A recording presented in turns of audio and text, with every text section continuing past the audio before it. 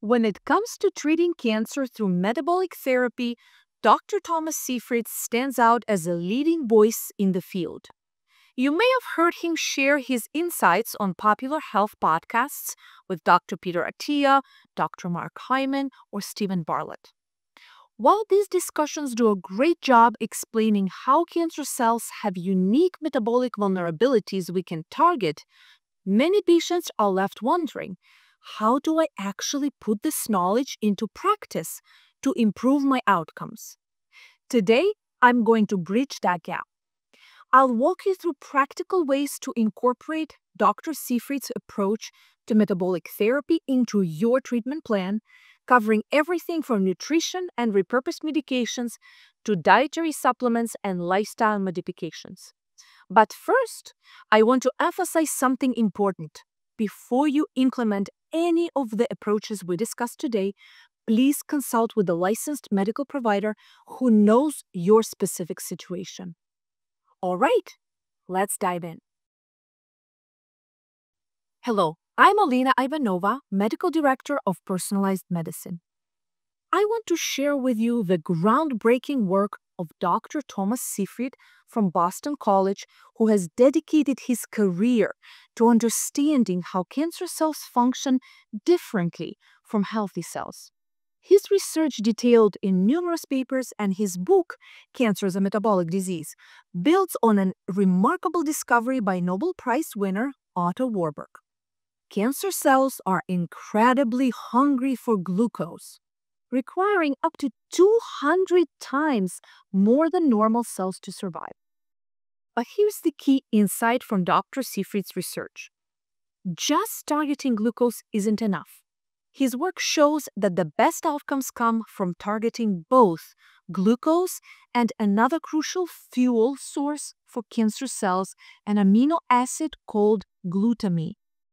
Dr. Seyfried recommends using a ketogenic diet, essentially a very low carbohydrate approach, to help cut off cancer's glucose supply.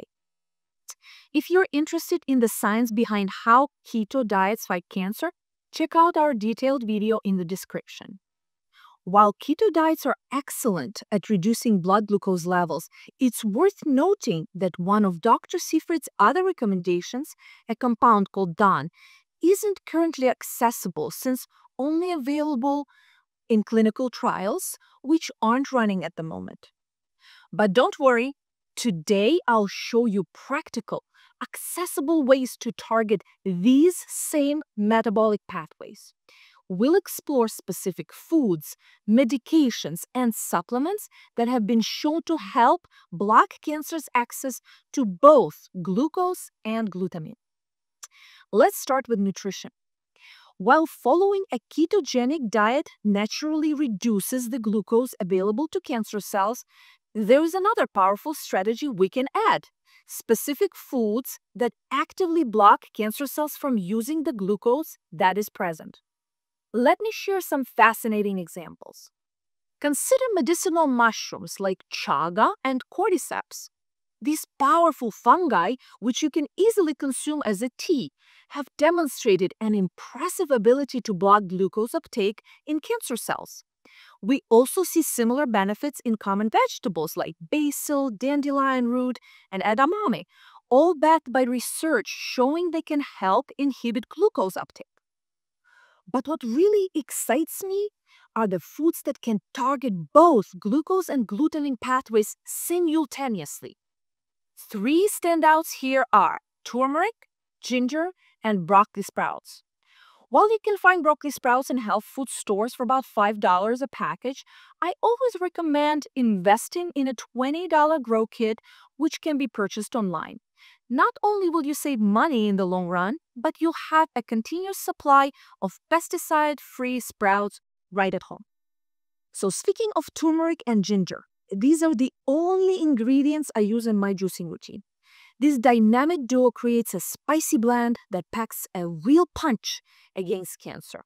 Studies identified over 24 different anti-cancer and health-optimizing benefits from their natural compounds.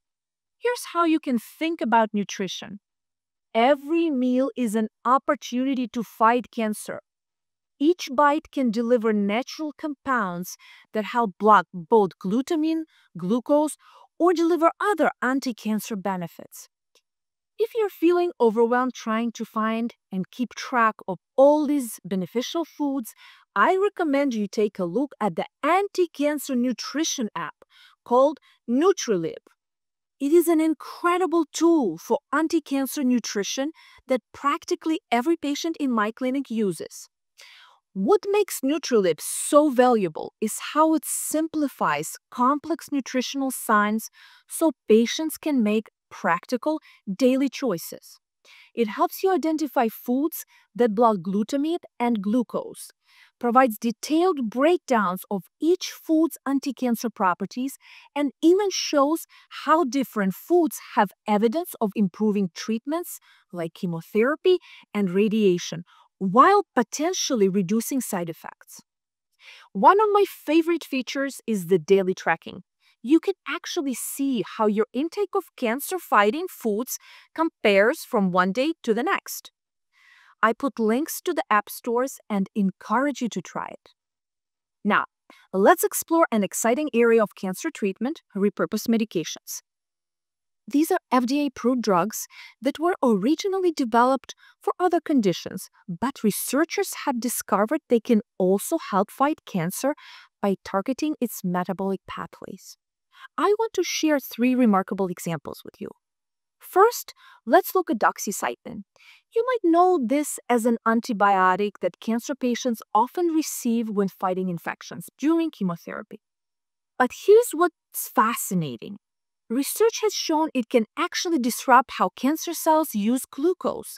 It works by affecting the mitochondria, the cell's power plants, which forces cancer cells to change how they process energy. This not only reduces their glucose consumption, but also limits how much glutamine certain types of cancer cells can use, essentially starving them of two crucial fuel sources. The second medication is mebendazole, which has an incredible track record of safety, having been prescribed to over 100 million people worldwide for treating parasitic infections. Scientists made an exciting discovery. This medication can simultaneously disrupt cancer cells' ability to use both glucose and glutamine. It works in multiple ways. It blocks glucose transporters on the cell surface, interferes with an enzyme called glutaminase that cancer cells need to process glutamine, and even disrupts a key signaling pathway called mTOR that cancer cells rely on for their metabolism. Our third example is metformin, a common medication used as a first-line treatment for diabetes. Researchers found it can effectively disrupt cancer cells' glucose metabolism by targeting something called mitochondrial complex 1. This sets off a chain reaction that ultimately reduces cancer cells' ability to take up and use glucose for energy. If you're interested in exploring how these medications might fit into your treatment plan, I want you to know that our clinic, Personalized Medicine, has experience in prescribing these medications as part of metabolic therapy. You'll find a link to contact us in the description below. While getting nutrients from food is always our first choice, sometimes dietary supplements can play a valuable role, especially when it's challenging to get therapeutic amounts of certain compounds through diet alone. Let me tell you about berberine. It's a fascinating compound naturally found in the bark, stems, and roots of certain plants. While you could try to consume these plant parts directly, berberine is much more practical to take as a supplement. What makes berberine particularly exciting in cancer care is its ability to simultaneously disrupt both glucose and glutamine pathways that cancer cells depend on. Let's break down how berberine works. It's like throwing multiple wrenches into cancer's energy machinery. First, it inhibits cancer cells from taking up glucose and using it for energy. It does this by activating a cellular master switch called AMPK, which reduces how much glucose cancer cells can consume. It also decreases the number of glucose transporters on cancer cells' surface, making it even harder for them to access glucose. But berberine doesn't stop there. It also blocks a specific protein called SLC1A5 that cancer cells use to absorb glutamine, essentially cutting off another key fuel source.